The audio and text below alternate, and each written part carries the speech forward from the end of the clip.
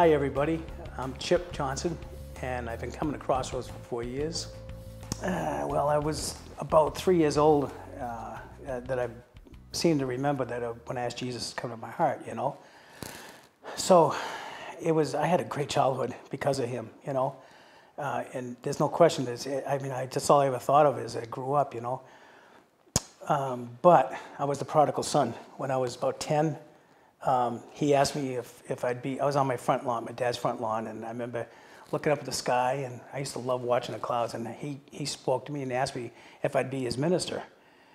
And, you know, being 10 years old, all I can relate to is my church that I used to go to, which was a dead church, you know.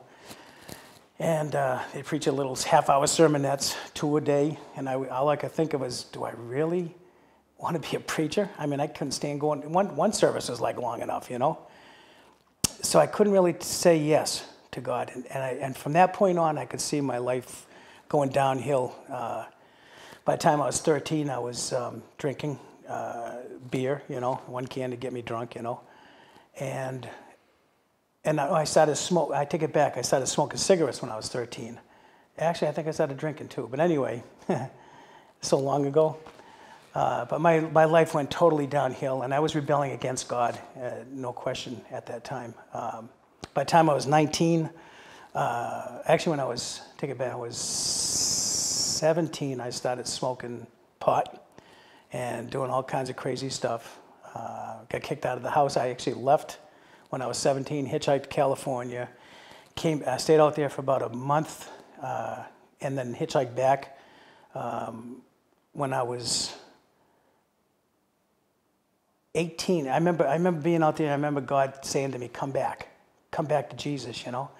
And I'd be rolling a joint, you know, and thinking to myself, no, I just want to have all the gusto I can right now out of life.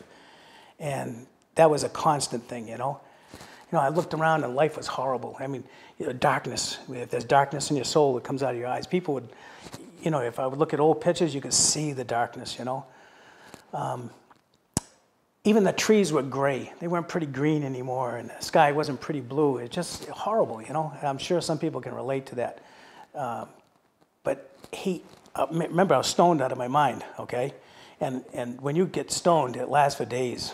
Matter of fact, when you're straight, you can't function because you're like spacey, you know. So as soon as I asked Jesus to take me back, I was straight instantly.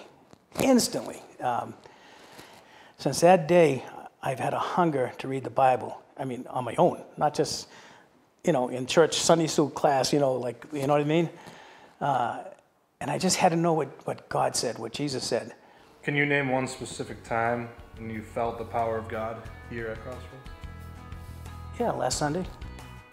I mean, you know, every time you come, you know, come expecting.